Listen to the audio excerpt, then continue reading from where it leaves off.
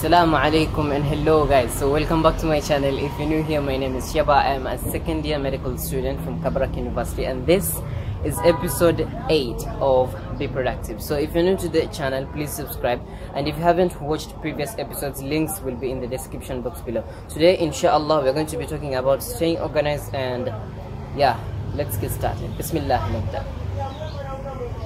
We evaporate the moon's imagination.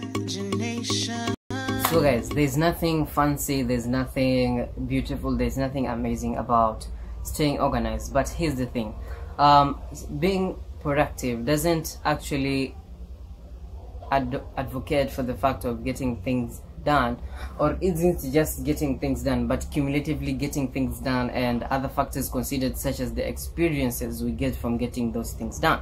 And most of you, if not all of you, are going to agree with me that the experience becomes much more better when we do our work, or when we do our studying, our anything that gets us to be productive in an environment that is somehow clean, tidy, organized. And this organization thing isn't going to help you actually into getting things done, but actually like it's going to help you to get things done in a much more efficient way, and the experience you get from it will be so much like good, amazing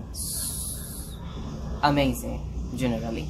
So here's the thing, organization doesn't actually like seem to be in your environment alone. Environment is a key factor. You need to organize your environment and make sure like everything is like in place, so that the working place becomes neat, tidy, and just workable, you know. And then like you can organize yourself as in also internally. You organize yourself in like your thoughts, your reasoning, and all that kind of stuff, preparation and psychological preparation. And also you can use this to add onto your physical organization things. Like, let me give you guys an example. On your laptop, if you're studying on a laptop, or maybe your phone, or maybe your laptop, or maybe your tablet, or maybe your iPad, or maybe anything that you're using to study, actually like even notes, you just like, if you organize the things in there, the experience is going to become much more reasonable, an experience that is going to be happy. Also, you're going to be happy just getting along with whatever you're doing. Let me give you guys a real example that has taken place in my life. And when sometimes I sit with my friends when we're studying together and doing like group discussions, some of them like check into my notes and say, wow, Sheba's work is really like, you can just want to read Sheba's work, you just want to read through Sheba's notes. The reason is, I'm not actually bragging, but I'm trying to say is that I organized my work and I put it in such a way that I enjoy doing it and somebody else also enjoys doing it, you know.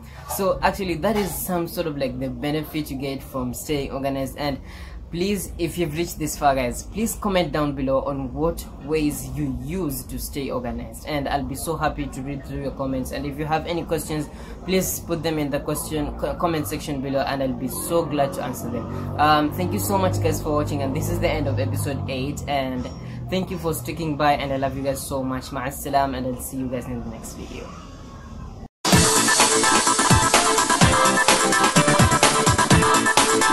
عليكم ورحمة الله وبركاته. هلا بكم في قناة اليوتيوب، ومرحبا بكم. اليوم إن شاء الله القسم 8 من المسلسل كن منتج، وإن شاء الله سنتكلم عن